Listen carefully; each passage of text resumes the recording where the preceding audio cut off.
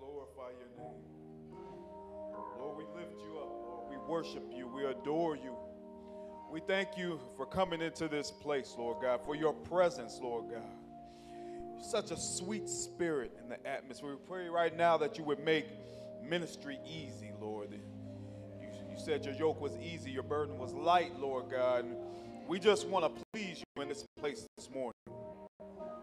That you would just remind us how you brought us through the week, Lord God. Highways and byways, tragedies all around, Lord God. But it didn't come nigh our dwelling, Lord Jesus.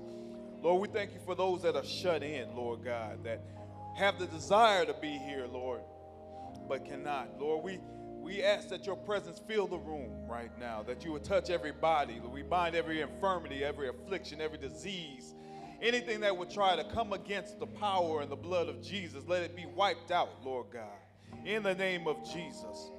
We cancel out every demonic spirit, every wickedness and plan of the enemy, things in high places, Lord God, in the name of Jesus, Lord. We clear the atmosphere, we clear our minds and our hearts, and we prepare for you to be ushered into this place, Lord God.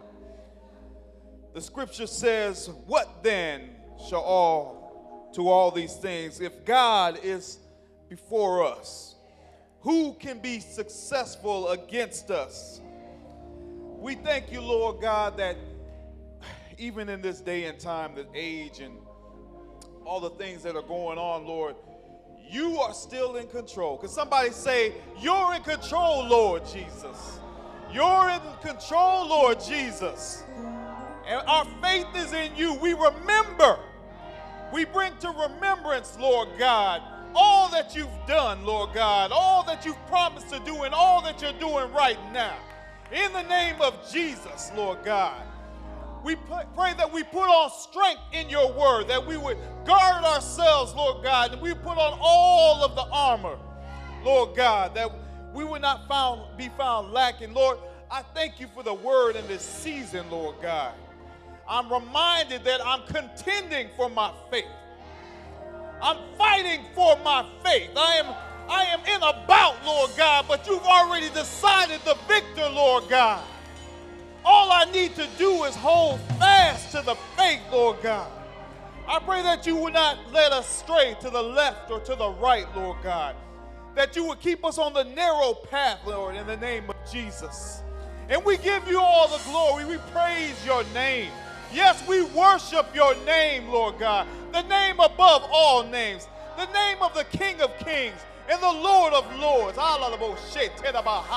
Hey, Lord, we pray right now, Lord God, that you would anoint this place, that you would begin to move, Lord God, that you would blow like a mighty rushing wind, that the fire of the Holy Spirit would take place, Lord God, that all that you have set to accomplish in this place today, Lord God, would be of good success and dealt out in great measure, Lord God. Oh, we praise your name. Hallelujah. And Lord God, we want to thank you. We're ever grateful. We're ever grateful for your loving kindness, for your mercy, for your grace, your unmerited favor, Lord God. We thank you for the season that we're going into of Thanksgiving, Lord God. Lord, that we would first give thanks to you. We thank you for every mother, every father, Lord God, every son, every daughter, Lord God, every household represented in this place. And Lord, we thank you for the household of faith, Lord God, that you love us so much that you want to be known, Lord God. Lord, that you sit omnipresent, omnipotent, Lord, that you're sovereign, Lord God, that your providence goes before us, Lord God. That which we don't understand, that which we don't know, does not take precedence over what you have ordained to happen, Lord God. We rest in your bosom, Lord God. We rest in you, Lord Jesus. And we offer up praise and worship from the depths of our heart, Lord God. We cry out to you. Lord, we need you to move in our city, move in our communities, Lord God. You know the tragedies that are going on in this world, Lord. We pray right now, Lord God, that you would be the intervention, that you would be the it factor, Lord. You would be the thing that changes the course of where some things are going, Lord God. Pray that, Lord God, that you would give your people a hunger, Lord God, for your word. Lord, that we would be thirsty for your word, Lord God, that we can't go a day without your word. Lord, that we need your presence, that we will sit at your feet and read your word, that the word makes the difference, Lord God, that you would make it plain and understandable for us, Lord, and that it would change our lives, Lord God, in the name of Jesus. We need to not just know you or know about you, Lord God, but become a part of you, that you would live through us, Lord God. We invite you in, Lord Jesus, to take over this service, to take over our lives, and to be glorified in all that we do. We give you all the glory, honor, and the praise. In Jesus' name we pray. Amen.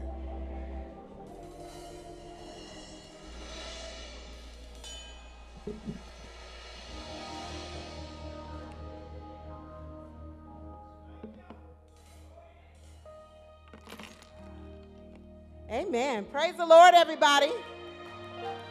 Come on, let's give God a praise. We are in the house of the Lord on this morning. Aren't you excited to be in the building? Hallelujah. I will enter into his gates with thanksgiving and to his courts with praise. Hallelujah. I will bless his holy name because he is truly, truly worthy. Amen. Amen. Hallelujah. If this is your first time worshiping with us, we ask that you stand at this time that we may acknowledge you if you are in the building. If you are online and this is your first time worshiping with us, please hit those likes and loves and put your name in the chat so that we can welcome you in on today. Amen. High praise. I don't see anyone standing, so just give yourselves a hand for being in the building on today.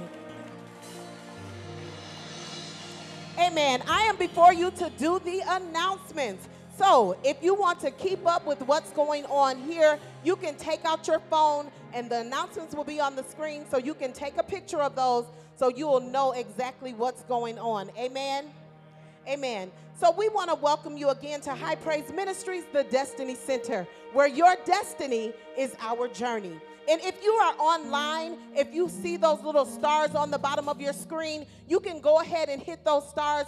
That is an opportunity for you to join in with us as we continue through our mortgage burning campaign. Amen. And let me tell you, God has been doing a great thing with the mortgage burning campaign. If you have not been a part, guess what? It's not too late for you to give to that campaign. Amen. Amen. So hit those stars so that's your opportunity to donate for our mortgage burning campaign. And if you came in the building and you did not scan a QR code, we ask that you see an usher so that you can do that, because we want to make sure that everyone that comes into the building remains safe. And our weekly announcements are as follows. We have our Wednesday virtual gathering. This is our youth Bible study, and it starts at 6:30 p.m. and it goes to 7 o'clock p.m. So only 30 minutes, and it's online or through a conference call. Parents, get your children on. Amen. They are going through the word and having a wonderful time doing it. Also, on Wednesday at 7 o'clock p.m. is our satellite ministry. If you are not a part of a satellite ministry, because we have them located in different areas of the cities, if you are not a part of one, please see me following our service today, and I'll make sure I get you connected to the correct one. But our satellite ministry starts at 7 o'clock. It's also virtual, so you don't have to leave home. You can jump on a conference call or you can jump on a Zoom and you can join in with what we are doing here at High Praise Ministries. And also online at 8 o'clock p.m. See, we don't even take a long time when we do our satellite ministry either. So at 8 o'clock, you can jump right online and get the recap of what's going on for the lessons that we've been learning. And if you've been in satellite ministry, trust me, you know those lessons have been amazing. Amen? I can't hear nobody. I feel like the preacher in the building. Come on and help me. Come on. Amen. Also, we have, if you want to join in and be a part of our ministry, if you want to help out, you see our greeters and our ushers when you come in the door. If you have a beautiful smile, well, if you have a smile and you want to greet somebody when they come into the door, we ask that you join our usher board. Amen. And you can see none other than our own Sister Brenda Hill following our service today, or you can see our Sister Leslie Brown. Go ahead and wave your hand so they can see who you guys are. And if you want to join that team, they are welcoming new people. Also, if you want to be a part of our fine arts ministry, we ask that you send an email to finearts@hpmdc.org. You have opportunity to come and join us and be a part of our praise and worship. You can be a musician, you can be a liturgical dancer, or a part of our visual arts. Amen. And you can also join us here on tomorrow night at 5:30 p.m. If you want to sing with us and join in our worship team, we'll be right here at 5:30. Come on out. We'll welcome you. High Praise, we're getting excited about what's happening in 2023. Amen. We're starting to prepare for our 2023 coming on Saturday, October 29th. That is this coming Saturday, October 29th. At 11 o'clock to 1 o'clock p.m. We'll be right here in the building. All department directors and coordinators, please be here. We are getting ready for 2023. We're doing our projections, our events, and lunch will be provided. Also, this is Breast Cancer Awareness Month. So on next Sunday, where my men at? Yep. I want y'all to come in y'all pink on next Sunday, okay? So we are going to wear pink on next Sunday to join in with our Breast Cancer Awareness Month. And then also, the men are doing things. Again, let me hear you men. Where y'all at? Yeah, we got the men in the building on today. We have our Kingdom's Men Breakfast. That's on November the 5th, 2020. It's at 10 o'clock a.m. to 12 o'clock p.m., and it's going to be at 3700 Husett Parkway, Columbia Heights, Minnesota, 55431. And they said, come as you are and change as you go. If you would like to donate or be a part of the serving team, you can give a donation of $5 to $10. And we also need help with serving. So you want to see either Deacon Larry Austin, who is, I think, there he is, Deacon Larry Austin, or our own Brother Cortez Owens. Amen.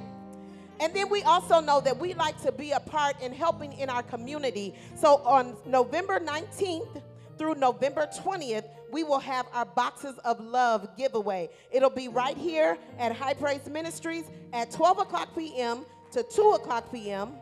until they're gone, or there'll be a 6 o'clock to 8 o'clock p.m. Amen. Amen. And if you would like to have an announcement announced on Sunday, dance cert, I'm sorry, that's the dance cert is from 6 to 8 p.m. So y'all come on out and join. Bring your people, okay?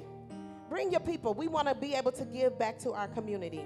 And then if you would like for an announcement to be announced, you have to get those in by the 15th of the month. That if you get them in, well, this month is too late. But if you want an announcement announced for December, you need to get it in by November 15th. And you can go right online to our www.hpmdc.com. Go to those three lines in the left corner, select Connect with Us, and announcement form is there for you. Amen? Amen. Thank you so much for your time and your attention. And please govern yourselves accordingly. Hallelujah, hallelujah. God is good. Hallelujah. At this time, if everyone could stand as we do some old songs. Hallelujah. Join in with us. Hallelujah. Hallelujah. Glory, glory.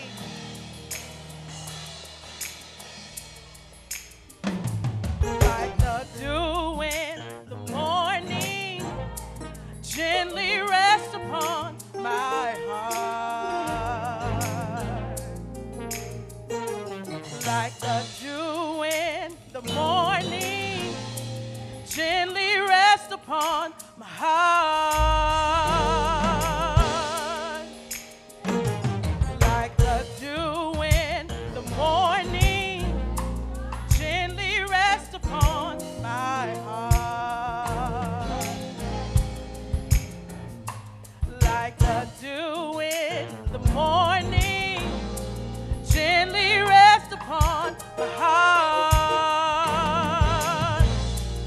Come on, help me say. The dew in the morning, gently rest upon my heart. He's been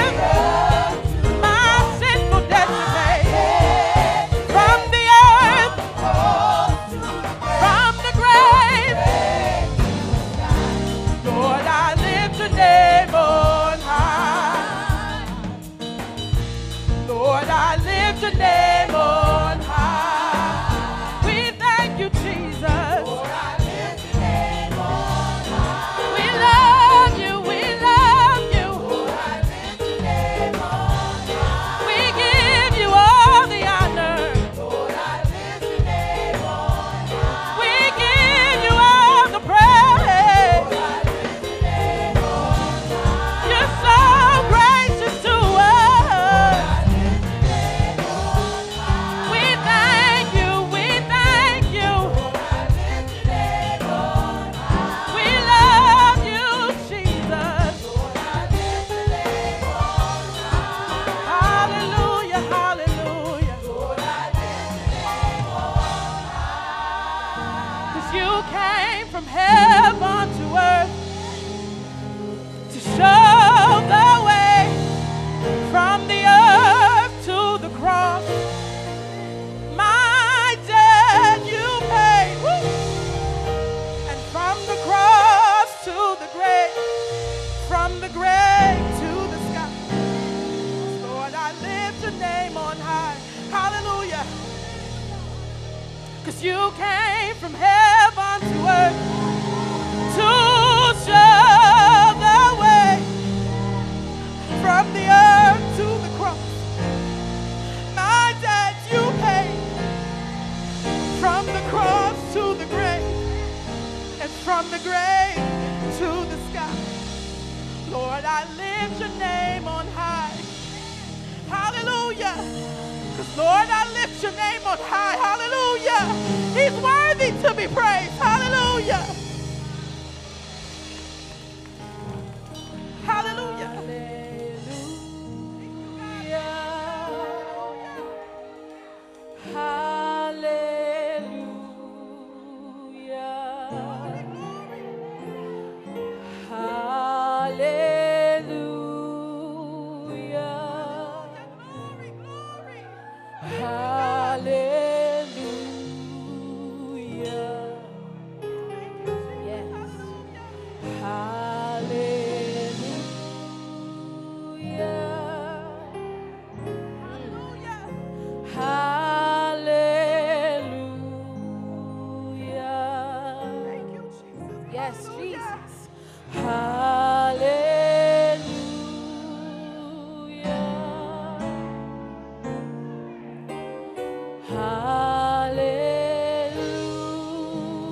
Hallelujah. Everyone help me say, hallelujah.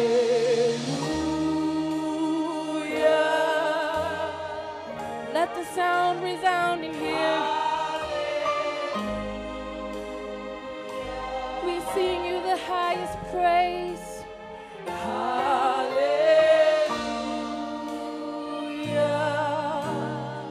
We surrender it all.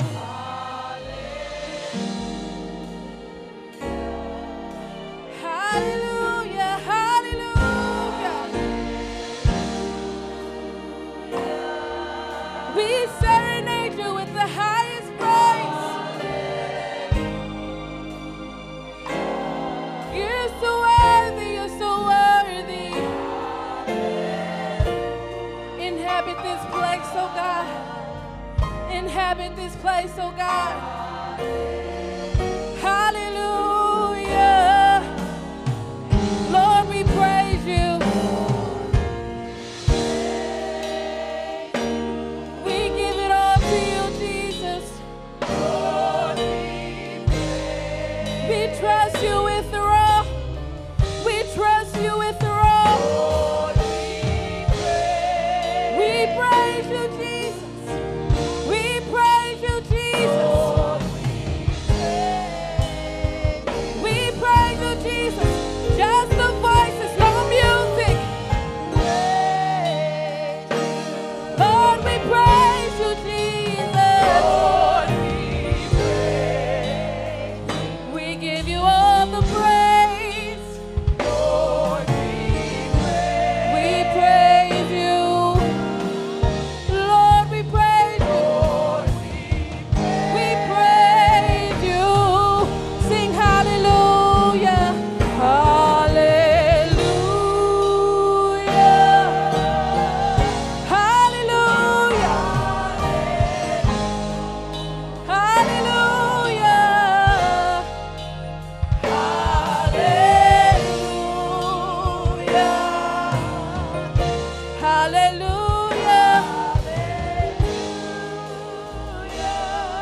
Let's just hear the voices in here. Hallelujah. Just the voices, just the voices. Hallelujah. Just the voices, just the voices. Hallelujah. Let's make one big choir and serenade our Father. Hallelujah. Hallelujah, hallelujah. Hallelujah. We surrender it all, Jesus. Hallelujah. We surrender it all, Jesus. Thank you, Jesus. We surrender it all, Jesus. We sing hallelujah. Hallelujah.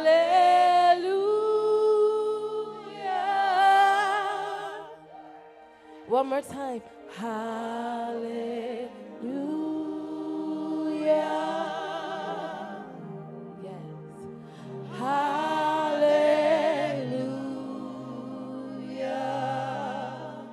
Thank you, God.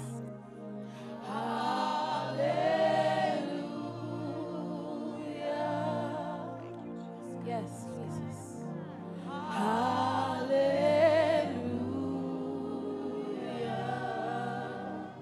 Yes.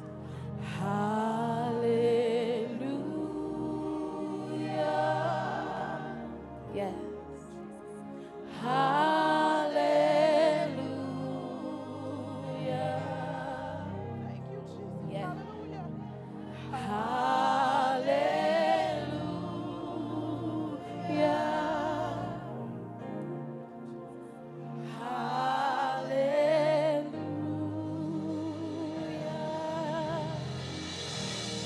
All the praise, hallelujah. Oh, yes. Hallelujah.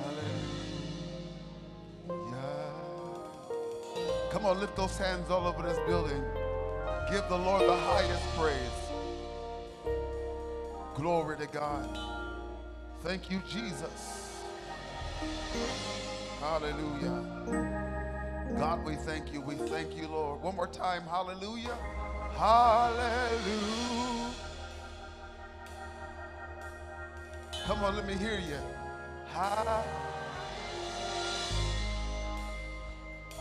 This time, let the Lord hear you. Come on, sing it out. Hallelujah. Glory to God. Tell the Lord that he's worthy of your praise. Come on, look to him. He's worthy. He's worthy. Lord, you're worthy. Lord, you're worthy. God, you're so worthy. You're so worthy. God, you're so worthy. God, you're so worthy. Why is he worthy? Because he healed me, he delivered me, he kept me. So thank you, Jesus. Thank you, Jesus. Thank you, Jesus. Thank you, Jesus.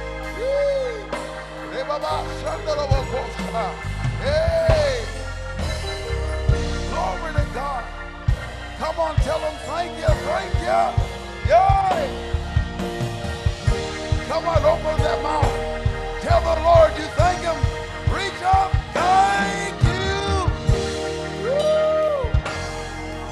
Yes. Thank you. Glory, glory. Glory, glory. Thank you, Jesus. Yes, yes. Now, if you really thank him, come on, one more time. Lord, I bless you.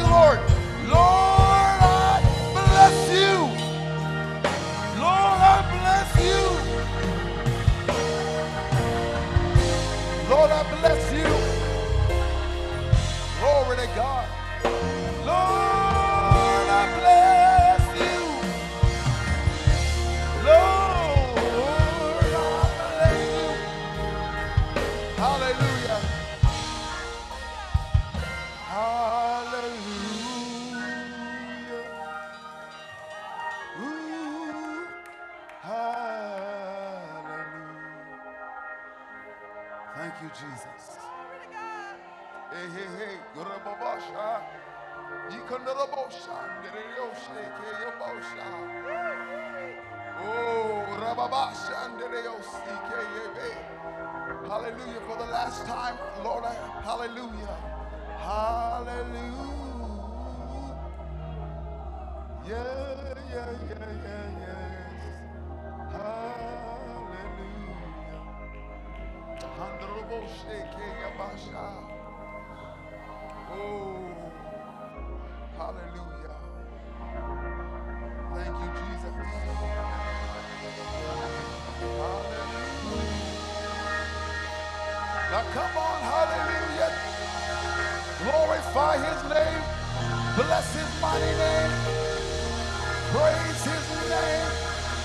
You're worthy, God. Hallelujah. Of all our praise. Glory to God. Hallelujah. Bless your name, Jesus. Bless your name, Jesus. Bless your name, Jesus. Bless your name, Jesus. Glory to God. Hallelujah. Woo. Hey. Glory to God.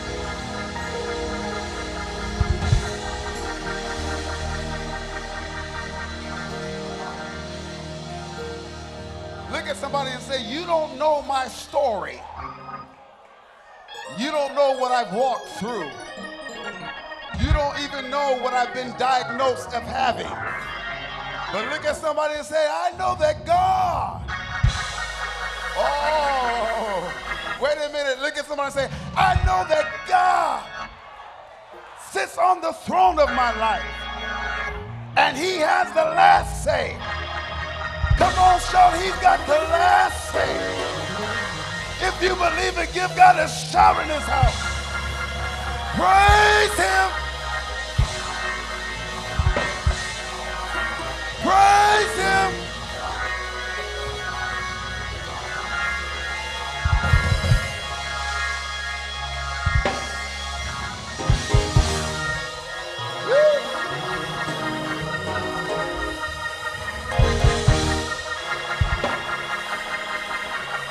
Hallelujah.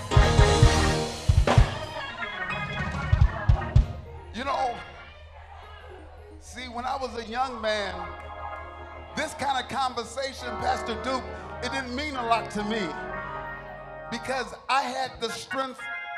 I had strength in my body. Mother Joyce Black, I had the activity of my limbs. Pastor Tan, I could get up and run and do whatever I wanted to do.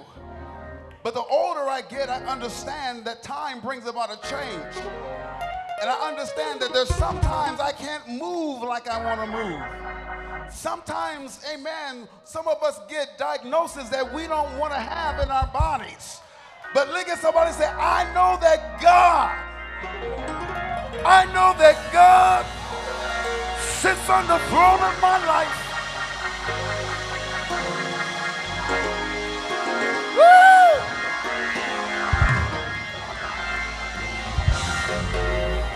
So when you see Sister Cookie praising God all by herself, look at somebody and say, you don't know her story. I believe there's 10 other people in here that's got a miracle that is waiting in the wings. That all you got to do is give God a supernatural praise right now and receive your blessing from the Lord. Come on, praise him. Yeah, praise him. Woo! Come on, praise him.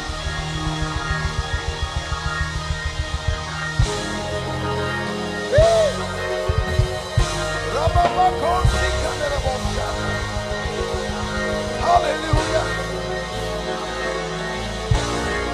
Glory, glory, glory, glory. Glory, glory.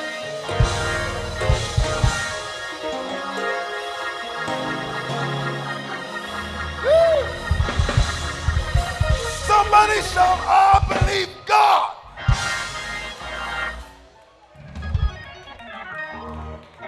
say, God, I believe what God says. I believe what his report says. Glory to God. And his report says, I am healed. Hallelujah. I feel miracles in the atmosphere. Oh, I feel miracles, Mama Ray. Look at somebody and say, miracles is in the atmosphere. Reach up and get it. Reach up and get it.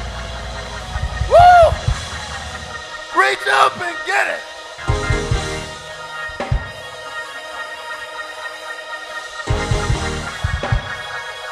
Hallelujah.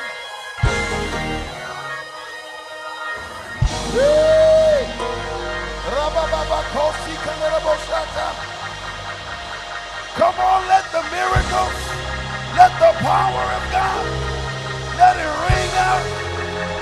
Glory to God. I receive it. I receive it. I receive it. I receive it. I receive it. For your glory. For your glory. Hallelujah. Glory, glory, glory, glory.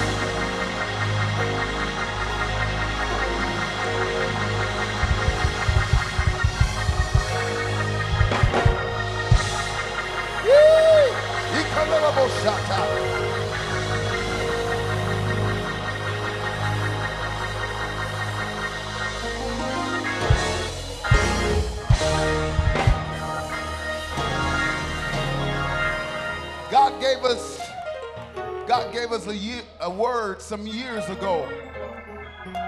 God gave us a word some years ago that said that there would not be any more travailing. Look at somebody and say, we the church don't have to travail. We don't have to lament. We don't have to cry, and we don't have to stress over the things that we need God to change. Because the word of the Lord says, with a twirl and with a dance, the miracles shall spring forward. So everybody in the house, if you believe that God is able to perfect the thing that's concerning, that's the issue in your life that's bothering you, if you believe that he is able to perfect that thing today with the twirl and with the dance, I want you to go high five 3 people and say, God's doing it right now. God's doing it right now. God's doing it right now. He's doing it right now. He's doing it right now. He's doing it right now.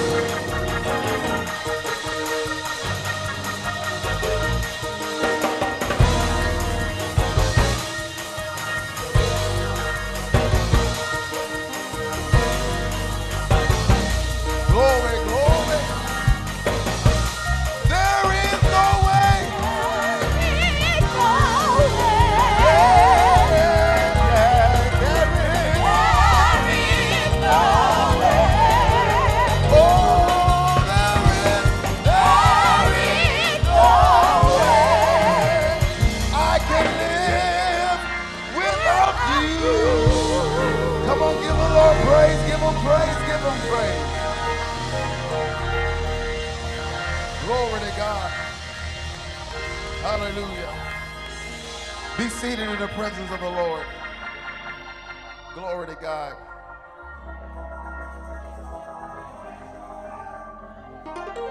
Hallelujah.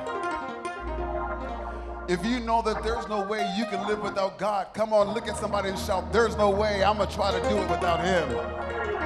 He is the only way. He's the only source. He's my help, my very present help in the time of trouble. Glory to God. Hallelujah. Somebody shout, there's no way. Glory, glory, glory. I don't know about you, but I feel like church this morning.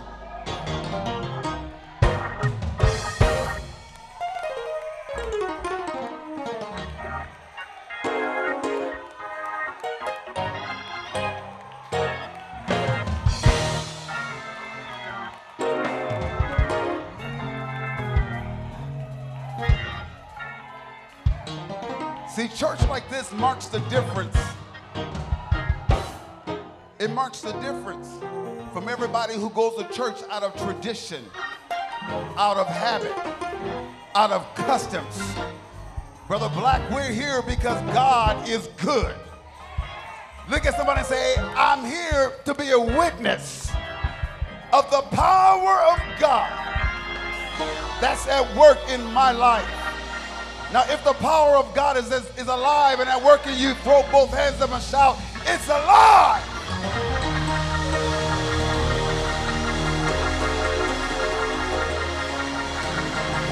It's alive, it's alive, it's alive.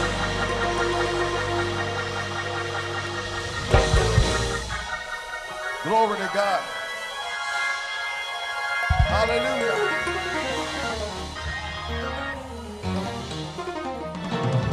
I'm telling you, there's some things we got to do, but I feel like going right into my preach. Look at somebody and say, the power of God is here now. Come on, look at somebody and say, it's here right now. Matter of fact, I'm oozing with the oil of the Holy Ghost. I'm oozing with the power of the Holy Ghost. It's all over me. Somebody say, can't you feel it? Glory to God. Hallelujah. Glory to God.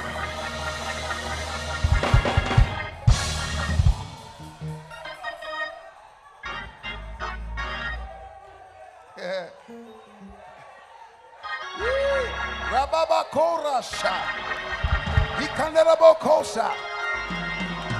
The Holy Ghost told me that this would be a day of miracles, of supernatural. Glory to God, and I believe it's hovering over this house now. Some of you have already received it, but there's a few of you are still trying to break through. I'm going to give you 45 more seconds. Come on, break through and get your miracle.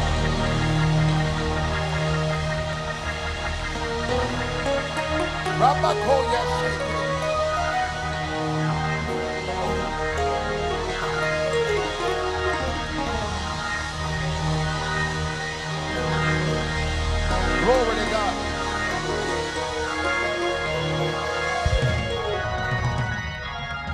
Hallelujah.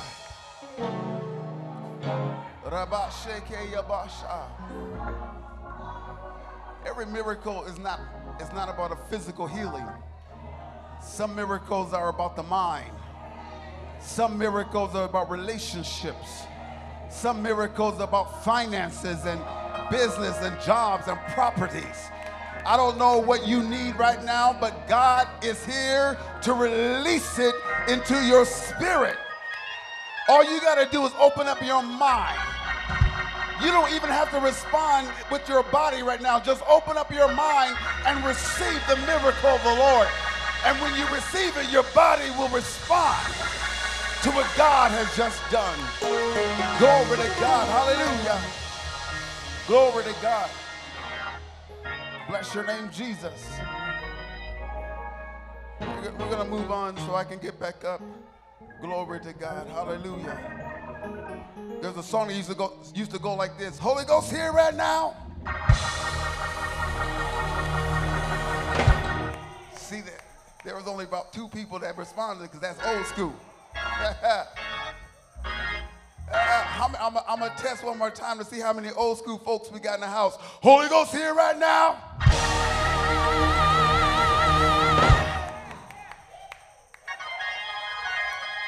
Holy Ghost here right now.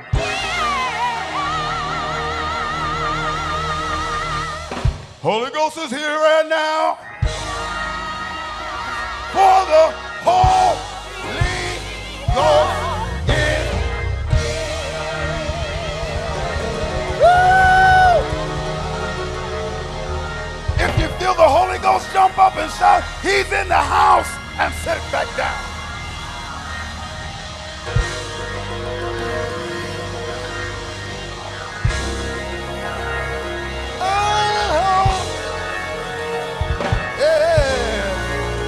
Holy Ghost is here.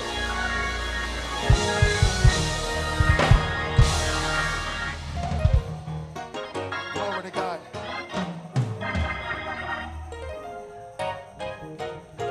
God bless everyone that's in the household today. God bless Pastor Wes Belfry and Mother Belfry on this morning, and to all the saints of God that's in the house. Look at somebody and say, you're at the right place at the right time. It is good to see all of you that are here. It's good to see family with us on this morning again. Amen. Mother Joyce Black, I'm calling her mother because she's a seasoned woman of Zion. Amen. And she's from a lineage of powerful men and women of God. And so it's an honor to have her in our house. Come on, let's hear it for Mother Joyce Black. Amen. Praise God. Amen. Glory to God. And then we have Jesse Black looking at who he talking about. So we have Jesse and Mary Black, they church family. God bless. They say that ain't us. So we got 3 blacks in the house today. Praise God. Amen. Also, we're happy to see, amen, a long time standing member. And I just love when he comes, amen, shows his face. He can't always be here, but it's good to see Brother Twin. Amen. Bless you. Amen. Good to see him in the house. Glory to God. Elder Hewitt and Keisha in the back. God bless y'all. We see you back there. Amen. Thank God for all the saints. Amen. You're at the right place at the right time. We have a very special city official that is with us, and I'm going to give it over to him in just a moment. He happens to be the son of Brother Peter Hayden, who I've known for many, many years, and his wife Joyce, and the family. They have much history with my family. I didn't know him as well, amen, but we knew his dad and Joyce very well. But he's here. He is a city official, and we thank God for him. This is time and a season where we all have to go to the polls. Look at somebody say, we all have to go to the polls. Everybody got to vote. Now let me tell y'all something. I'm seeing these, hearing these evangelical pastors. They're out there and they're pushing their thing, and they're saying if you vote Democratic, you're going to hell. Amen. They try to put fear, use the word of God to place fear in you to vote Democrat. But look at somebody and say, God, say heaven's not about a political party. Heaven ain't about a political party. Amen. I can vote what I need to vote to help my people. Amen. I'm going to vote how I need to vote. Amen. To bless those and help my community.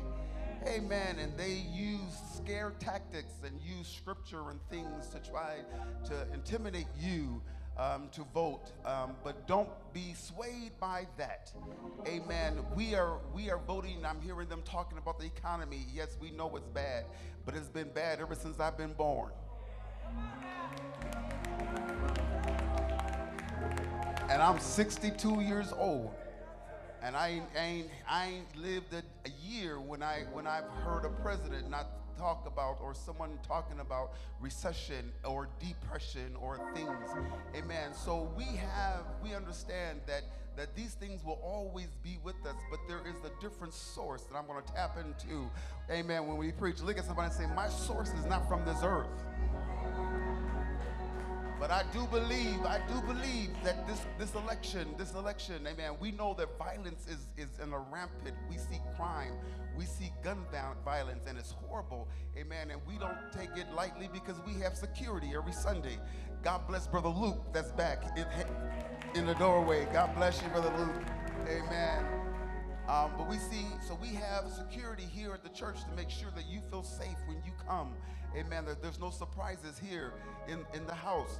But we understand that even with all those things, that God is in control. And there is a responsibility for the church to get back on our knees. The Bible says, not my politicians,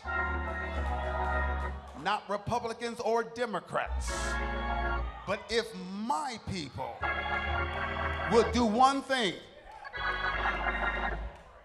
humble themselves and pray, and then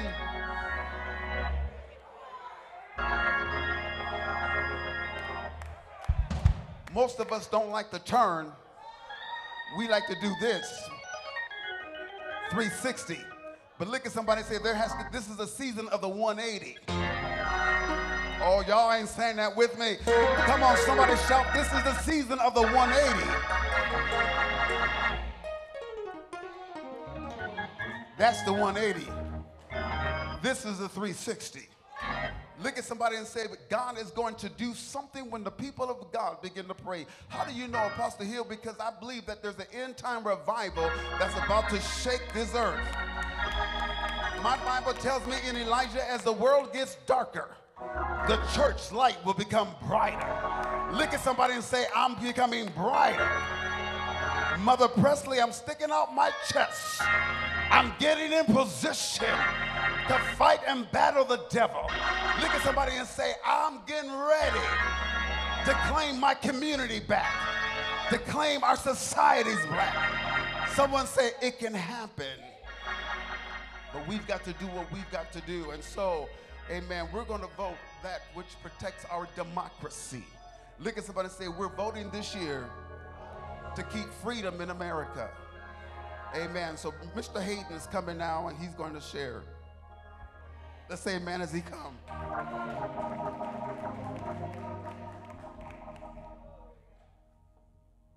Good. Well, amen, church. It is so good to see you today. As the pastor said, my name is Jeff Hayden. I am the son of Peter Hayden and Joyce Hayden, and many of you may know them. And I can tell you that this church has been we've been grateful for this congregation and our family through the trials and tribulations that we have gone through over the years. And so I just want to say thank you. I know that this is your worship service, and it's the time in which you praise the Lord. And so thank you for allowing me just to get a little bit of your time just to make sure that when we leave here today and we go throughout the week, there's a civic duty that we have to be able to do, and that is to make sure that we're first of all, paying attention, and second of all, November 8th, we're going to vote. I will be remiss to say, thank you. I'd be remiss to say I want to send you greetings for your state senator and a good friend of yours. You know him, Senator Bobby Joe Champion. Anybody know Bobby Joe? Well, Bobby Joe sent me just to say hey and to make sure you know. Just if you don't remember, I served 12 years in the Minnesota legislature, 9 in the Minnesota Senate, and 3 in the House with Bobby Joe. And so I know just a little bit about what's going on here today. And as the pastor said, we won't use this time or get in any trouble to tell you who to vote for. But as I came in today and they gave me the card and it said that you needed to use your QR code to make sure you check in, I would suggest that you use that same phone to take a look at who you should vote for, right? And when you do that, it's clear of who you should vote for and how you should vote. But take out just a little bit of time to learn who you are. Listen to the people in which you trust to talk about it. But the big issue is to vote. We know who votes. I'm going to say it one more time. We know who votes. We often know who you vote for, but we know who votes. So I don't think it is coincidental, Pastor, that certain parts of town have more than other parts of town, right? certain parts of town has less violence than other parts of town. So I think that that's because they know, and I know for a fact that they know who votes. So I want y'all family to be strong in your voting, and not only everybody here voting, but I want you to talk to your family members who maybe didn't show up today, or maybe the folks that are here that are watching us online to vote. I'll make 2 points, and then I'm going to sit down and let you guys get back to this wonderful service. First of all, there's a misnomer that says that if you have gone and made a mistake and have gone to jail or in prison or any of those kind of things, that you can't vote. So there is something that says that if you are on probation or parole, you can't vote. But once you've been released from that, and that's something that Senator Champion has been working on for a long time, but once you're released from that you can. And I know that I go to a lot of doors and people think that they made a mistake along the way and that they can't vote, or they've come from another state in which the laws are different. You can vote. Here's the last point that I'll make to you. So there's a lot of things in the news about choice. And I won't go into that because you may feel one way or another about that, especially people of faith. But here's what we know, that the battle for women to choose what they needed to do about their body is directly linked to the battle that we've had for human and civil rights.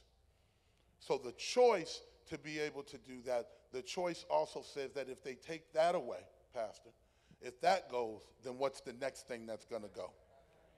So here's what I don't want to do. I don't want to look up and have to be picking cotton for free anymore. Because that was something that we had to do and we had to fight for as well. So all the things that you see, all of the freedoms that you have, there's a group of folks that want to erode that. And when they start that, they call that a slippery slope. And when they start that, we may not be able to have the choices that we have. I just want to say thank you to all of you. I love the service. I'm glad that I was able to participate. I have a couple of more stops, so when you see me go out the door, it's not because I didn't enjoy your service and I plan to be back, but I am grateful for the opportunity to speak to you. Thank you. Give him a great big God bless you.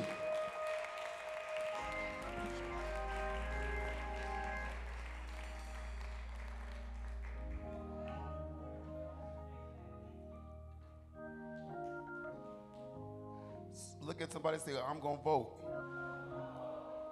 We're going to vote. Amen. And we're voting for democracy, freedom.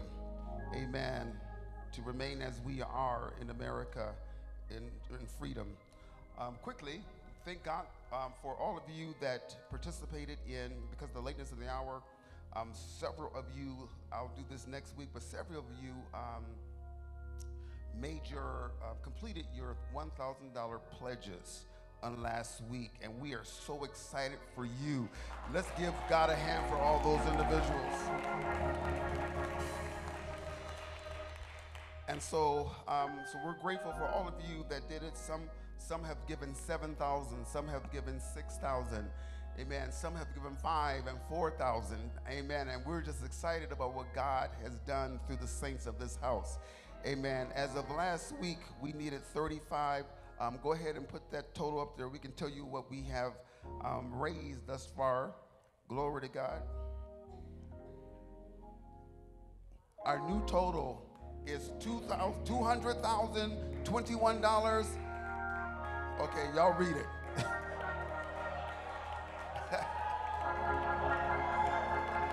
Praise the Lord. $221,628.92. Amen. Come on, celebrate, celebrate, celebrate.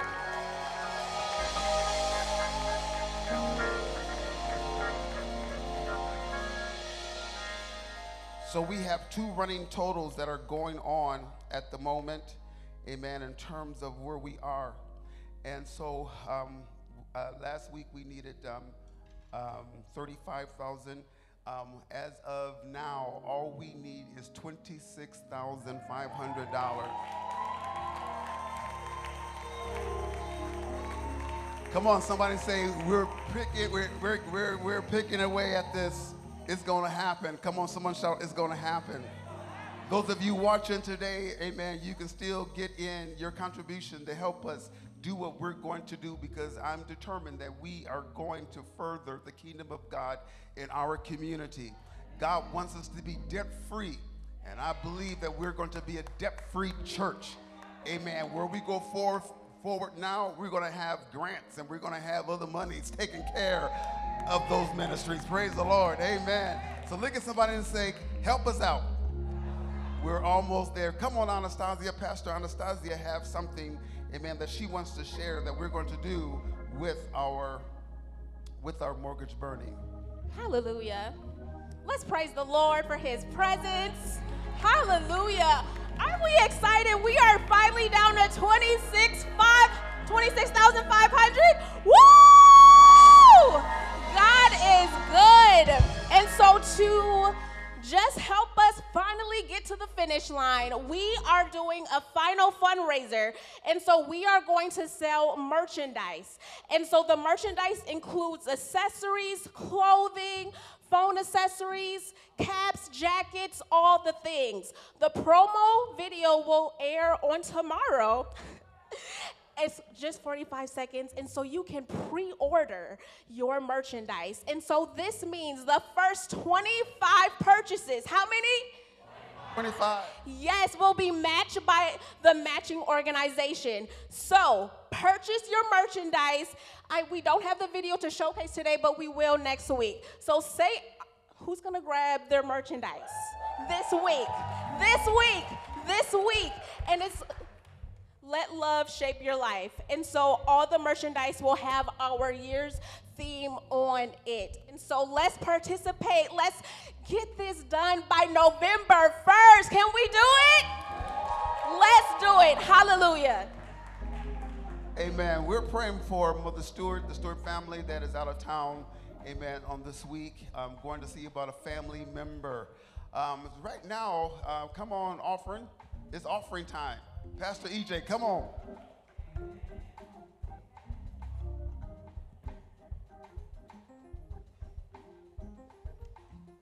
Praise the Lord. Praise the Lord. What time is it, High Praise? What time is it? I'm going to tell you, and I'm going to talk to my parents over here, and I'm going to talk to you all as a congregation. I won't be up long, but it is a little bit of a sermonette. I just want to tell you something. Your giving is directly tied to your faith.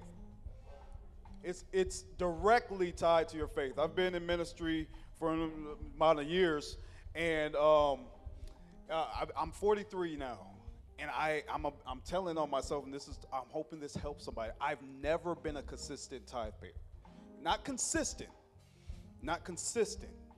So the Lord's been working with me on my faith, and he said, how do you really feel about me? He challenged me. He said, how do you really feel about me? You'll go work in ministry. This isn't a reflection on my household. There's others in my household that do pay their tithes faithfully. But there's always been a struggle for me. And he asked me, how do I really feel about him? And if God is really your source and your job and money and funds is just a resource, then it should reflect in putting first things first. It takes true understanding of your faith in God to give your money, because it's one of the things that's hardest for us to release. But the blessing that comes back to you is immeasurable. Let me tell you how I put this to the test. So I paid my tithes recently, and I've started to pay my tithes more consistently. And I was in a position, I'm in a lot of different ventures. I have this business, that business, I'm doing this, I'm doing that. But every time I would get through my 2-week cycle, from my main job, I would be close to broke. So I paid my tithes, and when I tell you I had surplus, it was my biggest billing week. I had so much coming out of my account. All the automatic stuff. Y'all know how that is. Y'all got automatic stuff. You go to your account, and all of a sudden, it's a lot less than you thought it was. And I had all those things coming out. And somehow, I had surplus. When I tell you over this period of time of faith, I have not lacked. Everything's getting paid. I'm able to do more than I was able to do when I was trying to use the money I was holding on to take care of business. And this is the scripture that God gave me. He said, if you really love me, you'll see this and you'll respond to the word of God. How many of y'all know that you have to respond to the word of God? You have to respond to it. You can't just know it. You have to make it applicable and you have to apply it to your life. You have to do what it says do. You can't just say you know what to do and then don't do it. He took me to the Psalm of David, Psalms 23. It says, the Lord is my shepherd, to feed and guide and shield me. I shall not lack. How many of y'all worried about what you're lacking? Don't let that be what stops you from giving your tithes. He says, he makes me lie down in fresh, tender green pastures. He leads me beside the still and restful waters. How many of y'all need rest? If you're tired, don't let that be the reason you don't give your tithe. He refreshes, restores my life, myself. He leads me in the path of righteousness, uprightness, and right standing with him, not for my earning it, but for his name's sake. If you need to be refreshed and restored, it's in your obedience if he really is who you say he is to you. Yes, though I walk through the deep, sunless valley of the shadow of death, I will fear or dread no evil, for you are with me. Your rod to protect me, your staff to guide me, they comfort me. If you're afraid, don't let fear stop you from giving you first things first. Put first things first, and that fear will dissipate, and he'll lead you through that scary place. You prepare a table before me in the presence of my enemies. You anoint my head with oil.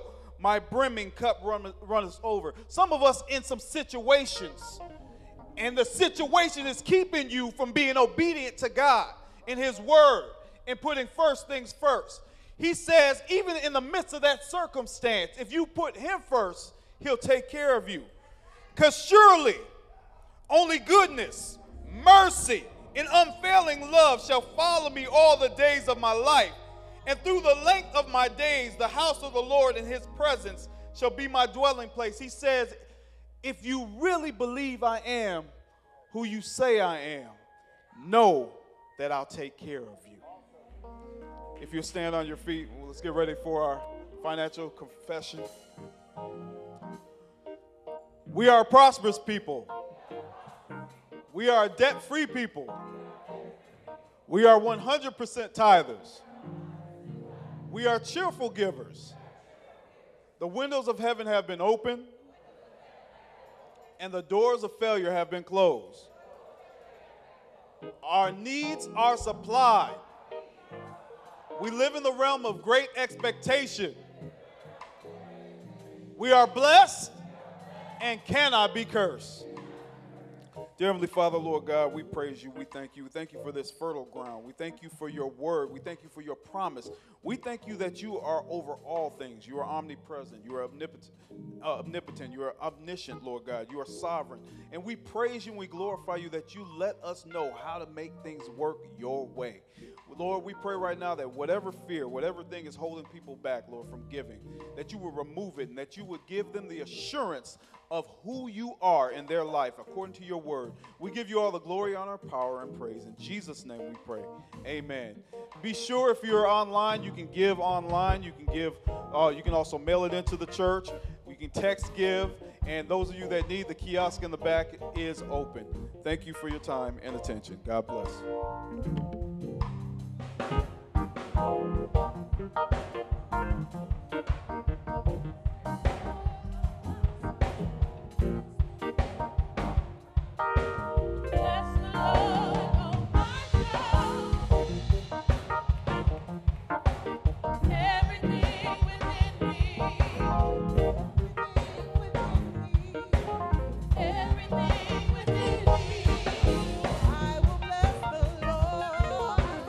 I will bless the Lord.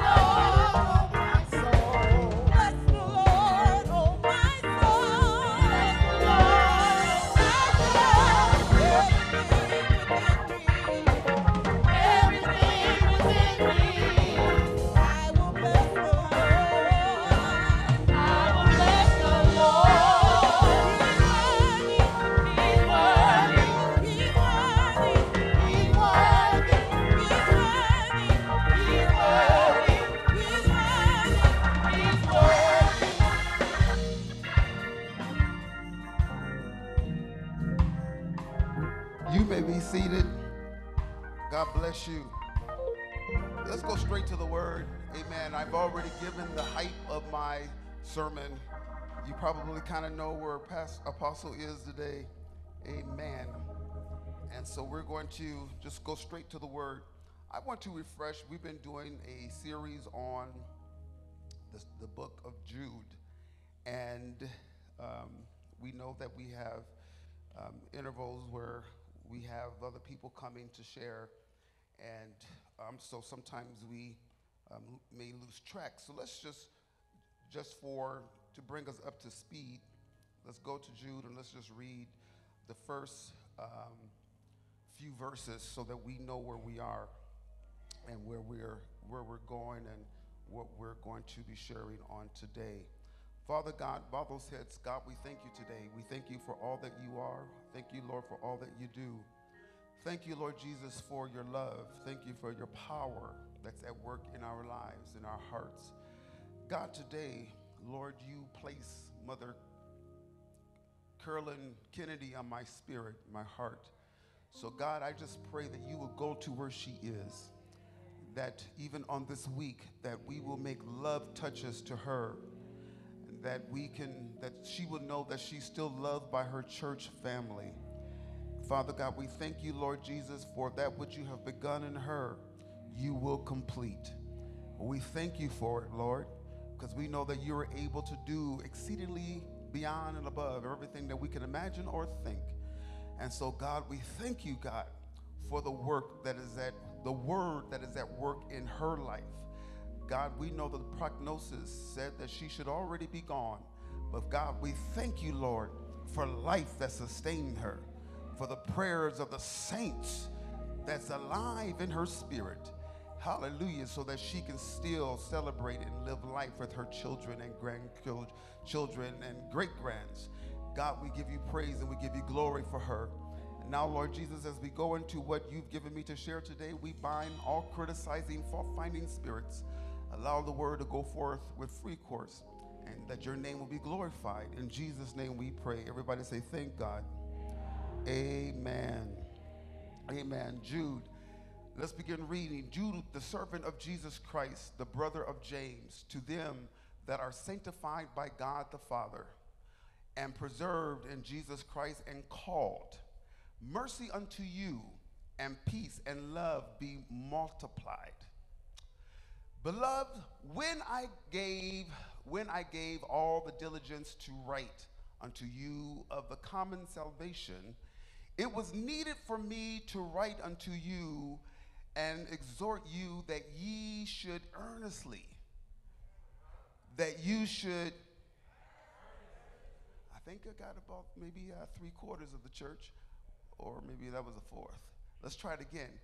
And exhort you that ye should, there you go, do what? Yes, which, how many times delivered? Twice delivered. 3 times delivered. Once delivered. The truth was once delivered. Everyone say the truth was once delivered to the church, to the saints. Come on, let's go. For there are certain men crept in unaware. They came in through the back door. They came into the side door. They came in other ways, who were before of old ordained to this condemnation.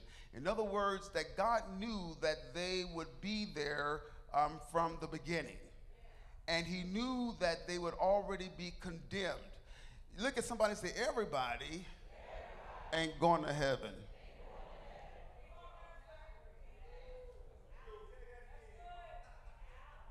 Let's try that one more time and then look around, because somebody you sitting next to may be one of those people that have crept in unaware. Look at somebody and say, everybody ain't going to heaven. Everyone that is determined to go to heaven, and in my spirit, I just feel that in my spirit right there. Everybody that is determined to make heaven your home eternally, I want you to throw back both hands up and say, I'm determined to make it.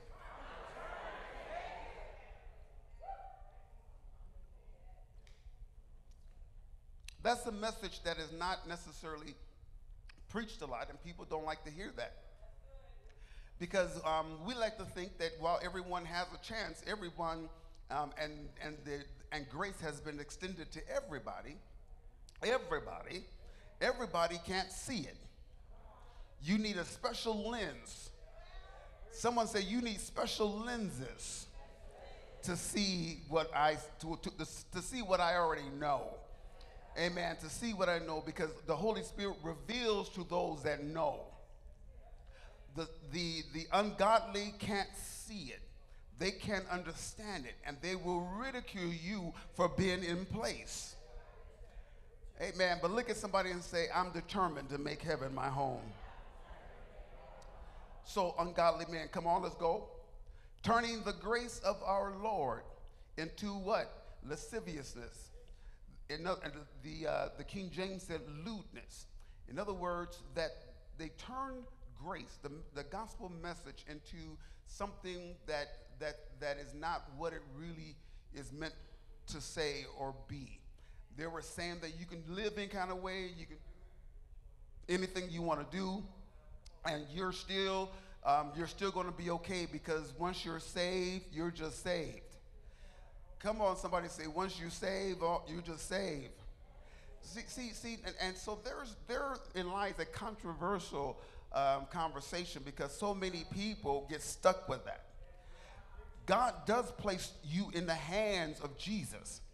And so everybody who wants to be kept, can't no devil in hell pull you out.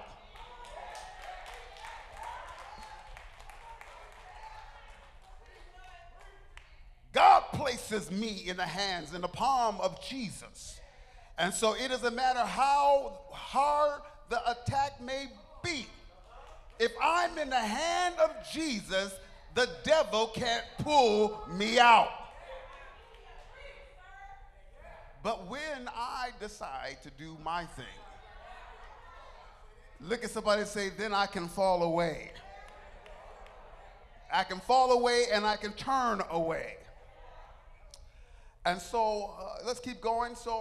And denying the only Lord God, our Lord Jesus Christ. Keep going. I will therefore put you into remembrance. We're not going to go back there again, but look at somebody and say, sometimes you just got to remember. Woo, come on, high five somebody, wake them up and say, you got to remember. I know y'all scared because it's late and I'm just getting up. I'm going to be up here all day. Don't worry about that. Let the Holy Ghost do it. High five somebody else and say, you got to remember, baby. Though ye once knew this, though you once knew it, look at somebody and say, one time you understood this. One time you knew it. You had an understanding how the Lord that saved his people out of the land of Egypt afterward destroyed them that believe not. What is he saying there? He said these people, they once knew God. You knew what God had done. That these people, the church of God, God had brought them out of sin, which represents Egypt. God had brought them out of Egypt, out of sin, but they forgot who they were. And because they forgot who they were, what happened? God did what? Oh, y'all quiet. Wait a minute. Now, I'm going to tell y'all, I used to tell y'all, I ain't told this church, this is the new church, Pastor Tan. Most of y'all ain't been here a long time, but the old saints, y'all help me preach, I'll get done.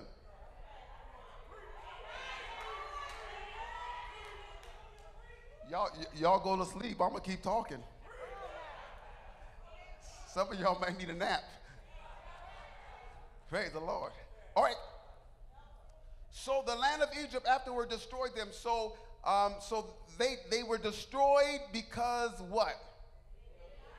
Wait a minute. Let's say y'all saying it right, but come on, let's make the devil nervous. They were destroyed because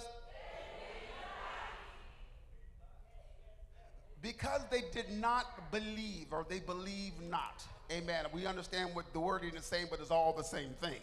Come on, let's go to the next. Not only did the children of Israel, let's talk about the angels that were created just a little higher than man. That also these beings that are not male nor female, but they're just beings, which kept not their first estate. They perverted what God had established them for. And they left their own habitation, and they came down here and created giants on earth according to Genesis 6.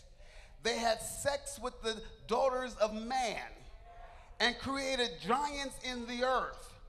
And he has reserved because of their disobedience. And so the word of God, so what happens here is Jude give us an insight to things that are not necessarily, you can't cross-reference it in the scripture.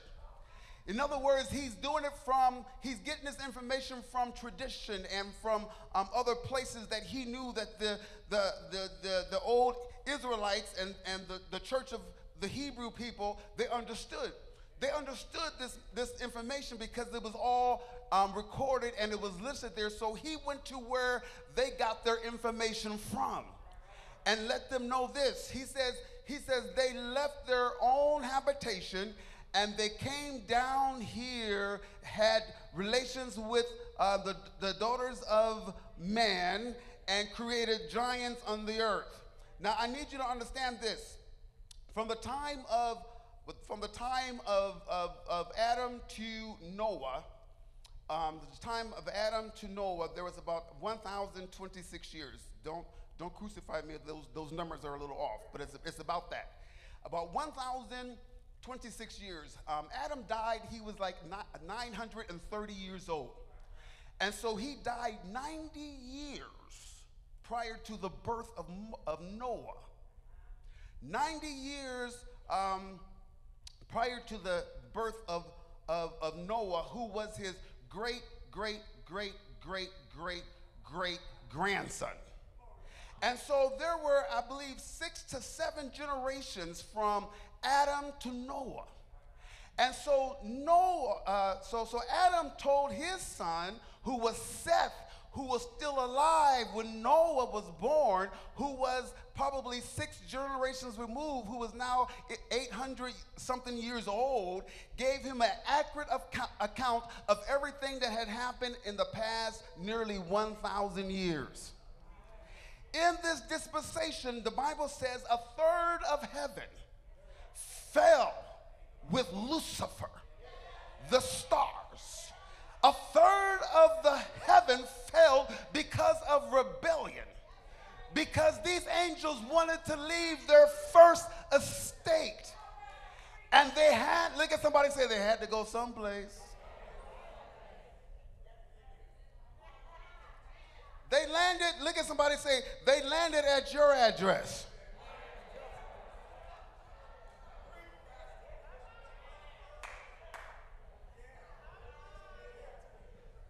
Now, there's a whole lot of controversy with this particular piece here, and some say that demons now are disembodied angels. Because what happened, there had to be a restart. Because of those, Adam had 77 sons and 32 daughters. Well, he lived 900 years. All of his sons had multiple children. So at this time, because we get caught off into who was who and how the king go to a city and how the king meet a wife. Let's look at somebody and say, we ain't got to know all that. It's fun to get it.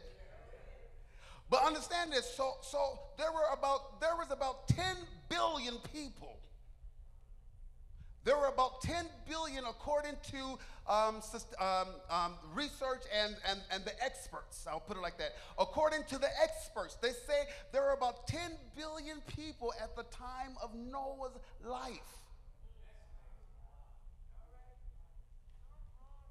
How many billion people do we have living now? about 6, 8. Hear this. With that, the Bible says that the world had become so corrupt. The Bible says, as it was in the days of Noah. What was going on in those days? They were marrying, giving in marriage. They were just having there was a whole lot of lewdness going on. A whole lot of doing whatever I feel like doing going on. Look at somebody and say, there's nothing new under the sun. There was a whole lot of lewdness happening and taking place. If I felt like doing it, I did it. In other words, there were animal instincts. Those men that crept in the church had animal instincts. They did what the flesh detected or told them to do, dictated to them. If the flesh said do it, the flesh did it. If the flesh says I want it, they would go get it. There were no boundaries. There was no standards. Whatever they wanted to do, they did it. And look at somebody and say, that foolishness is in the world today. It's in the church today. People don't live by standards and boundaries. I want to go over here, so let me go over here. I want to go over there, so let me go over there. Let me eat this. Let me eat that. Let me watch that. Let me watch this. We do anything we want to do. There's no standards and boundaries because there's no spiritual guidance of the Holy Spirit alive, active, working inside of the church. Someone said, when you got the Holy Ghost, you just don't do whatever you want to do. You may not understand some things, but you hear what the Spirit has to say to the church, and you obey what the Spirit says.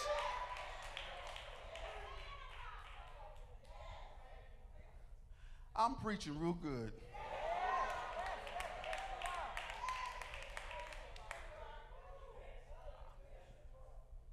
Let me just hit this. I'm going to just hit it for 30 seconds and be done. But people are everywhere. Listen, when I grew up, we were planted in one church.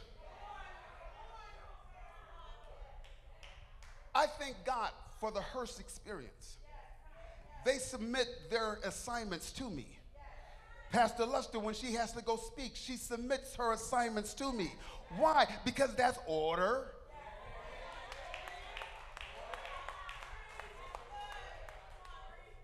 I don't have to wonder and hear that she was somewhere preaching and I not know about it. I don't have to wonder where people are when they're doing ministry and I not know about it. I can't cover that if I don't know it. But you go do the assignment and you come back to your home. Now we got people trying to build 5, 10, 25 churches. Don't know where they're a member. Eating from everybody's table. Look at somebody and say, that's lewdness, y'all. You're not having boundaries. Somebody say, God is the God of boundaries. God is the God of order.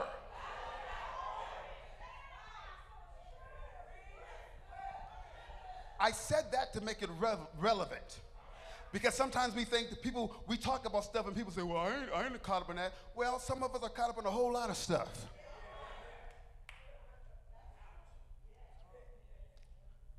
And we think that we're okay in it, but God is not smiling on that.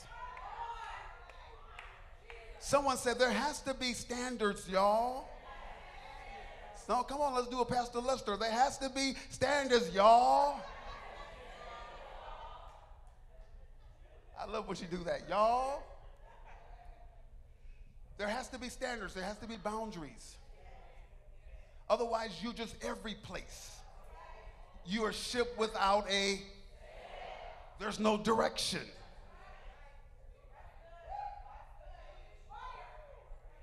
Okay, let me keep going. So, we have these people, these angels, that are now they've left their first estate and they're here. They've been disembodied. So the world had to be restarted. There had to be, everyone shout restart. I'm hearing now prophets saying there's another restart that's about to take place. Because humanity is so evil. We have our ears to what the Spirit of God is saying has become so dim.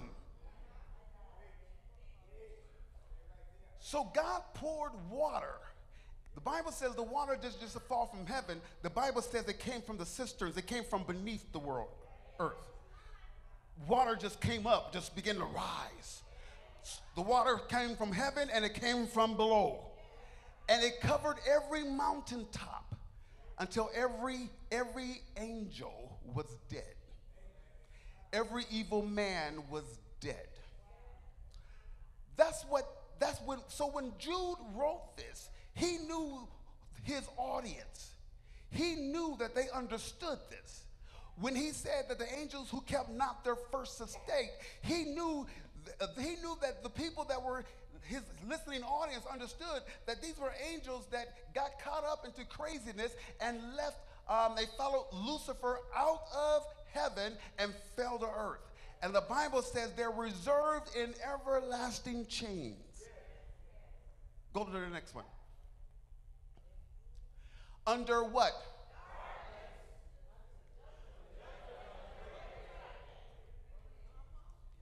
In other words, so here you see the controversy, because those who said that they came down to have relations with women and created the giants, and that's found also in Genesis, the Nephilims.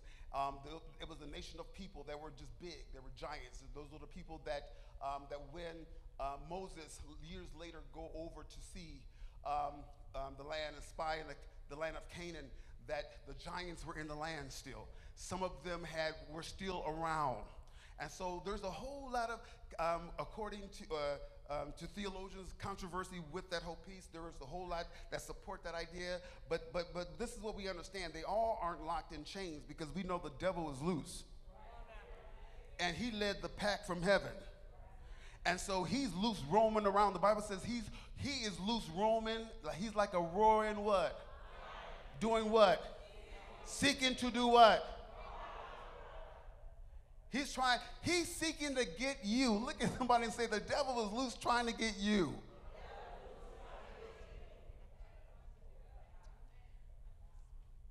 So, let's go. Even as Sodom and what? And the what? So it wasn't just Sodom and Gomorrah. It was also the cities around them. And if you understand, again, history, these cities were built on tar pits. They were very, these cities were built on very flammable material. And so that when fire fell from heaven, it exploded like a nuclear weapon. And so the Bible says, again, in the New Testament, during the time of Jesus, that 2,000 years prior to Jesus coming, 2,000 years later, they still saw the flames and the smoke of Sodom and Gomorrah. Because why? It was forever. It was eternal. It was going to be an eternal thing. And so Sodom and Gomorrah and the cities about them, in like manners, giving themselves, come on, over to what? Giving themselves over with fornication. Let's just stop there just for a moment, because we understand the Sodom and Gomorrah thing about homosexuality. But we also understand there was a whole lot of other heterosexual sex going on too. People that weren't married to their partners. These were towns about sex. You can't listen, I've been enjoying these lessons, Jamia, amen, listening to the old saints on my satellite group. Amen. I just sit and listen, watch them. I hear them talking about the things that are happening now that weren't happening back then. And see, back in the day, someone mentioned this. Back in the day, we raised our girls to be virgins until they got Now, we don't condemn. There's a whole lot of peer pressure in our society today. We live in a postmodern society. We live in a post-truth society. We live in a society that says that everything goes. Anything goes, and my truth is my truth, and my truth is just as valid as your truth. You can't tell me what to do because my truth is just as important as your truth. And you may think this and feel this way, but guess what? That's old fogey stuff. That's 1970s, that's 1980s. No, that's prevalent even today. That truth, listen, the truth of Jesus Christ is absolute, and his standard will never abort. His standard will never change. His standard will always be righteous.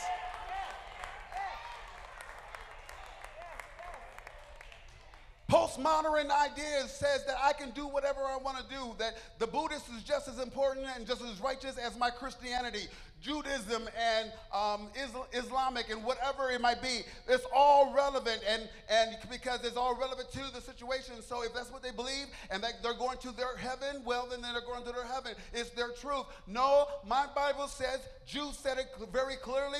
He says that it was once delivered to the truth was once delivered to the saints. There aren't multiple truths. There aren't multiple heavens. There aren't multiple gods. There is only one God.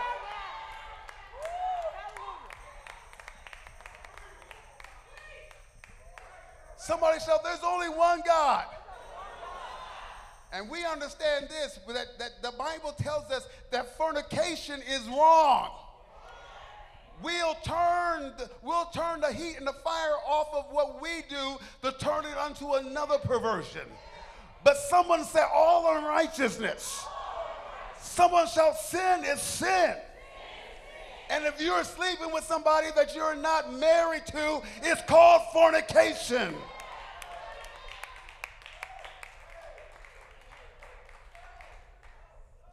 And it's unrighteous. Sodom and Gomorrah were burned for it, for fornication. And then they went after strange flesh. Who was the strange flesh that they went after? Well, what happened back, if you go back to and read this particular piece in Genesis again, that God says, I'm going to destroy these cities. And Abraham said, well, are you going to kill everybody? He sent two angels. God sent two angels to have a conversation with Abraham. And he said that, will you save it for 20, 10, 1. And so the angels made an agreement with Abraham, but they went to Sodom and Gomorrah.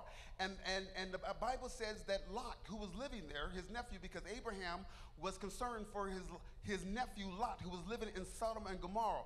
And so what happened was Lot knew the condition of the people. He knew the mindset of the people. He knew that they were all animalistic. They had animal instincts. They saw flesh, they saw pretty, they saw cute, and what they do, they just went for it. Look at somebody and say, that spirit of whoredom is still in the earth. People don't care nothing about anything. All they think about is gratifying their flesh. Sometimes I wonder, how can you possibly, I look at some people and how they connect, and you know, beauty is in the eye of the beholder, but sometimes people just take advantage. They use people to satisfy their own needs. We know that because also in this we're talking about having sex with animals. That's what was going on too. Come on, someone say strange flesh. These men and women were getting it on with whatever they saw moving, whatever they felt like in the moment, they did it. So it was same sex, it was homosexuality, it was animals, dogs, cows, lambs, and also in this case it was the angels. They went after the angels. They went after the righteous men. And what happened? God was angry. God was angry because of their non-disciplined fleshly behavior, and the Bible says that he burned them, suffering the vengeance of what? Come on, let's try it again. So hear this. They suffered the what? We're going to do it one more time. We're going to do it one more time because I want everybody to hear this. Everybody that practice homosexuality, bestiality, any sexual perversions, fornications, anybody that practice any of these things, they suffer the what? Vengeance? Come on, they suffer the what? Vengeance. There you go. Let's make the devil mad one more time. They suffer the vengeance. Of what? There ain't no going to heaven doing it any way you want to do it.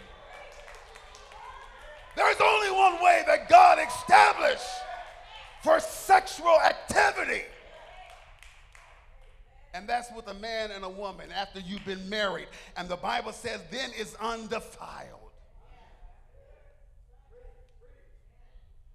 So hear this, saints. This perversion, God, the Holy Spirit had Jude write. I want y'all to hear this. This is my point, and I'm just about done. Fornication, sexual sins, perversion, Sodom and Gomorrah. We hear that, everyone goes, ooh. Because we know what that means. But in this triad of things that were unnatural, that God did not like, he said, first, I'm going to go up. Sodom and Gomorrah, homosexuality, fornication, bestiality, and all the rest. When you have sex with babies, what is that? Pedophilia, all of it. All of it. That's an abomination worthy of eternal fire.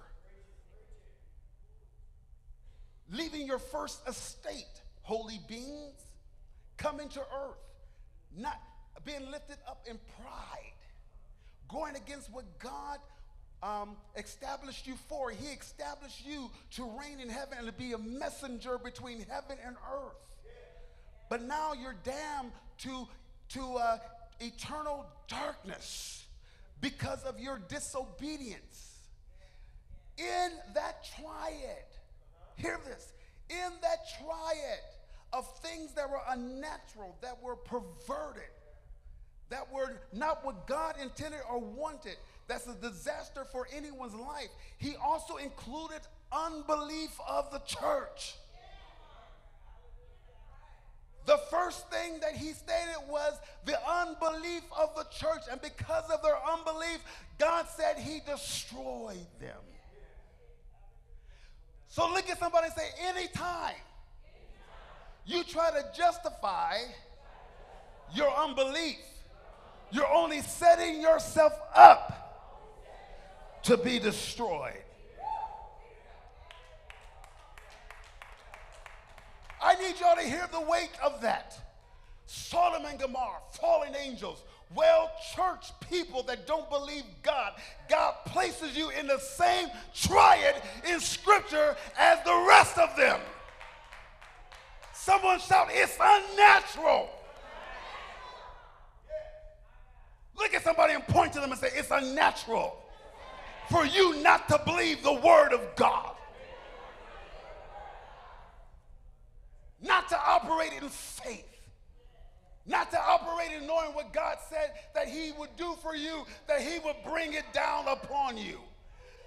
Hear this, the Bible says in Mark, the word of the Lord says in Mark, glory to God, 11, go there quickly. Mark 11:23, he says, whatsoever you shall say unto the mountain. Woo, come on, I need about 10 people to help me preach that. Come on, verily I, that, come on. Wait, what's going to happen?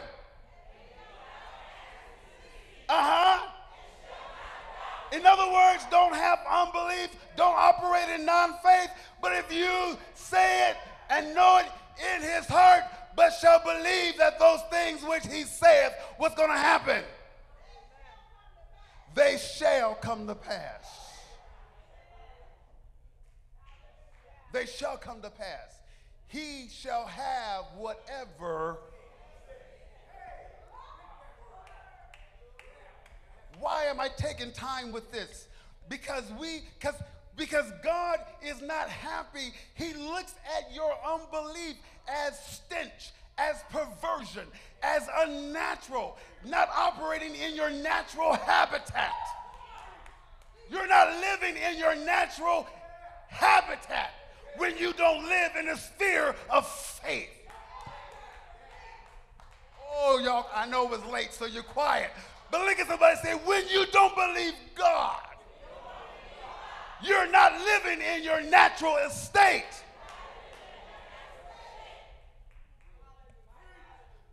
I'm a kingdom citizen having an earthly experience. And so understand this, when I do not live by faith, because the Bible says that the just shall live by.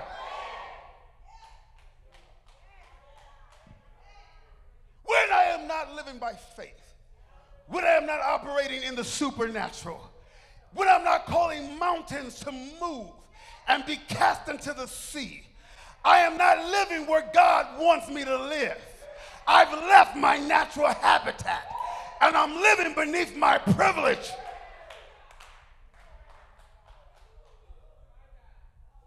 Look at somebody and say, quit satisfying the need of the flesh. Don't feel sorry for yourself. Don't complain about what's going on in your life. Arm yourself with the word of God. Roll your sleeves up. Hold your head back and tell the devil where he got to go. Somebody shout, this is the day of the supernatural. Somebody shout, this is the day of the supernatural. That when I open my mouth, because we understand that the 80s, that this season, 2020 or 20,000 or whatever it is, the beginning of this decade, it was the mouth, the year of the decade of the open mouth. In the Hebrew Bible. Again, that's where we get all of our originality. That's where we get our text. That's where we get our understanding. That's the knowledge that God provided for us. Someone say, the Old Testament, the Hebrew Bible, is the knowledge that God gave me. The Gospels is the revelation of what he said I can have in the Old Testament. And the epistles is the manifestation of everything that God said I can live out and walk out. So I don't know about you, I'm going to walk it out.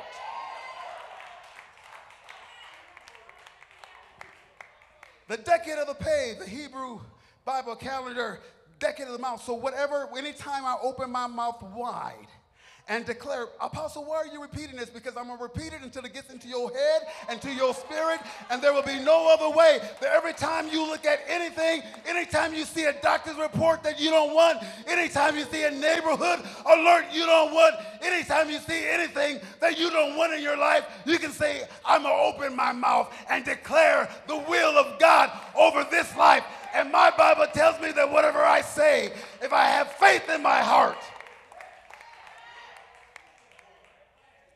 somebody needs to push some mountains out the way today. If you need to push a mountain out the way today, stand up and begin to push that mountain out of your life and say, I'm pushing you into the sea. Because the Bible says this is the season and the time for my supernatural release. Be seated.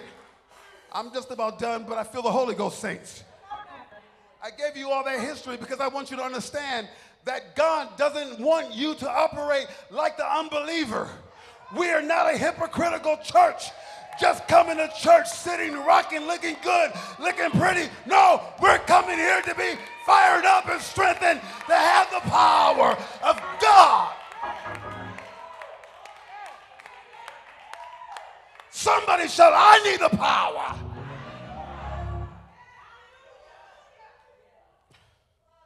So, someone repeat after me, say that I am a distributor.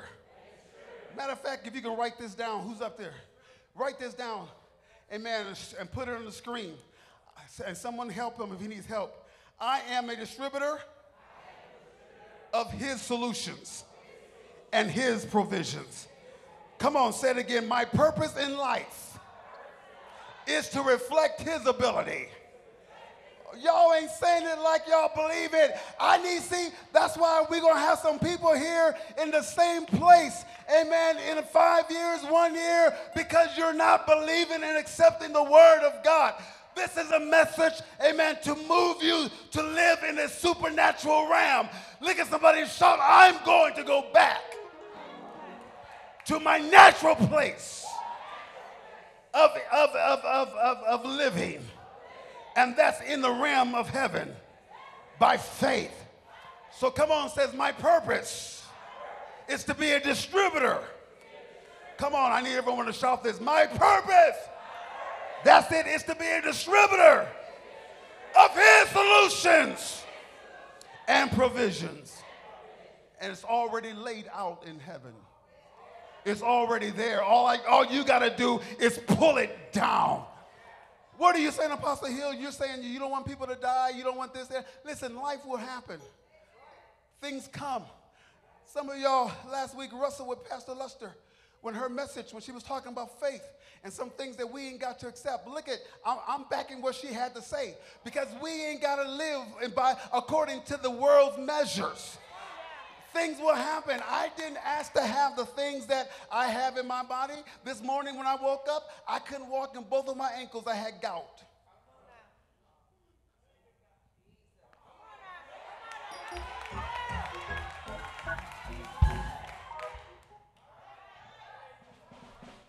And I ain't on no medicine.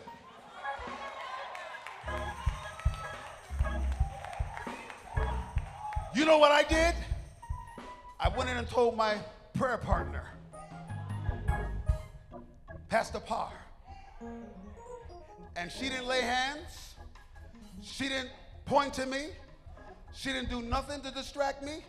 She just simply went down in her spirit and did what she did last week.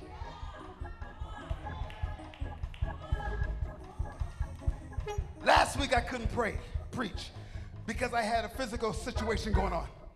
I had to call Pastor Luster at the last moment. I said, will you stand in for me? She said, yes, Apostle. And she did a fantastic job. But this week I said, the devil is a lie. I'm going to go in there, amen, and I'm going to fake it until I make it. Every step of ooh, ah, ooh, y'all going to think I'm in the spirit.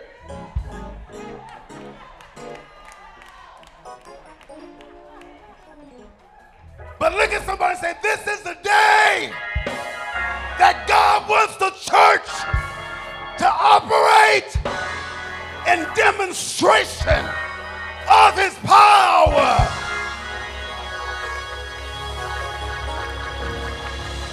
Somebody shout, you got to demonstrate.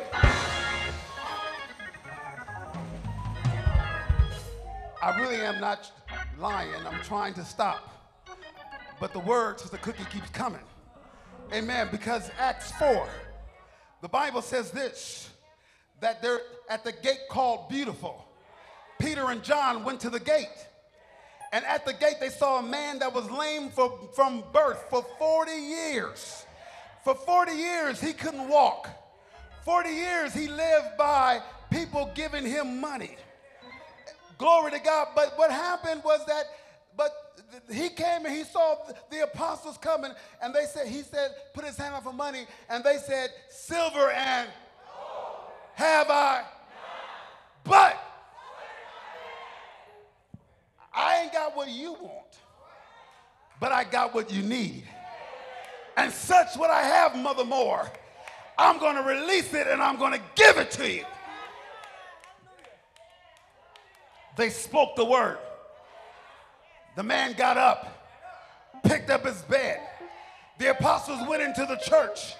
They preached, and 5,000 men were saved in one setting. Why? Because of a demonstration. We're talking about a fallen society. Violence, crime, poverty and all these things taking place. All we got to do, Funches, is do what? Release demonstration power of the Holy Ghost. Jesus says, go to Jerusalem. Wait there, because you're going to be endowed with. And when power has come upon you, you shall be what? Witnesses unto myself and to the uttermost parts of the world. What did he say here? He says, once the Holy Ghost comes upon you, you will have the ability, you will have the power to be able to be the solution and the providers for everybody that needs it. Look at somebody and say, I am the solution that heaven sent for such a time as this. Look at somebody and say, I'm about to release my power. And whoever is in my way that believe God with me, I release the authority and power of the Holy Ghost.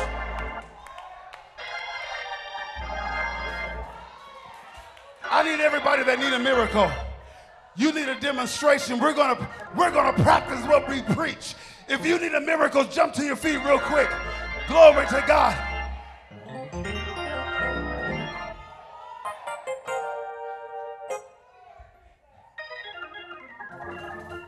Now those of you, so now I want you to understand that the word of God is already inside you. No one has to lay hands on you. No one has to pray for you. We can pray with you. But the ability is already on you. It's already in you. And if you want that miracle today, I want you to begin for the next 30 seconds to reach up, and I want you to praise God like you got it. Because I'm telling you, once you do that, it's been released into your spirit because of your obedience, and the Holy Spirit, the angels from on high, are delivering the messages to you. Come on, lift those hands. Begin to praise God. Praise him like you want it. Praise him like you need it.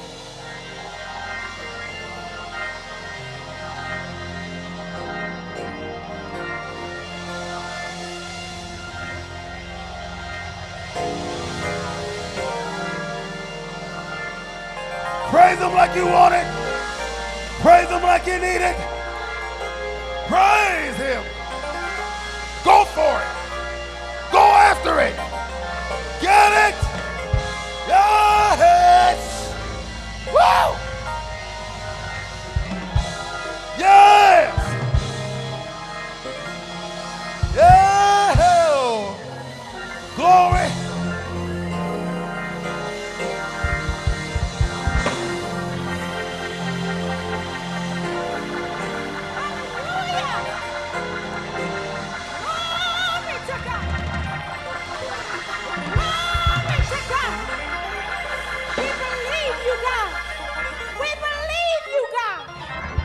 Trust you, God, irregardless of what I see, irregardless of what I feel, irregardless of what I hear. Here's our purpose right here. You point to yourself and say, I am a distributor of his solution and provision. That's our assignment, High Praise Ministries. That's our assignment, our community of social media. When the devil whispers those lies in your ear, you say, I'm a mountain mover today. I'm a mountain mover this week. Don't allow any of it to impact your spirit. Because trust me, it's coming in like a flood. But praise be to God for the standard that he is raising up in the body of Christ. As we lift our hands in the sanctuary, we receive the word of the Lord from our man of God on this morning. Everybody, we're going to point our hands to Apostle, and we decree the strength of God. We decree the virtue of the Holy Spirit saturated from the crown of his head to the soles of his feet. No weapon formed against against him shall prosper. Glory to God. He is a distributor that is fulfilling the purpose of God. So as now you have prayed for him, lay your hands on yourself and say, I will obey the word of the Lord. And I will be what he has called me to be this week. We don't know if we'll be here next month, but this week I'm here today. So God, as we leave this place, but not your presence, thank you for already going before us and making the crooked places straight. Thank you for building our faith by the word we heard today. We will take that word and we will be doers of the word we heard today. Not just hear, say, I'm going to be a doer. I'm just not going to be a hearer. I'm going to do the word this week. In Jesus' name, we love you. Be blessed and go in the strength of the Lord.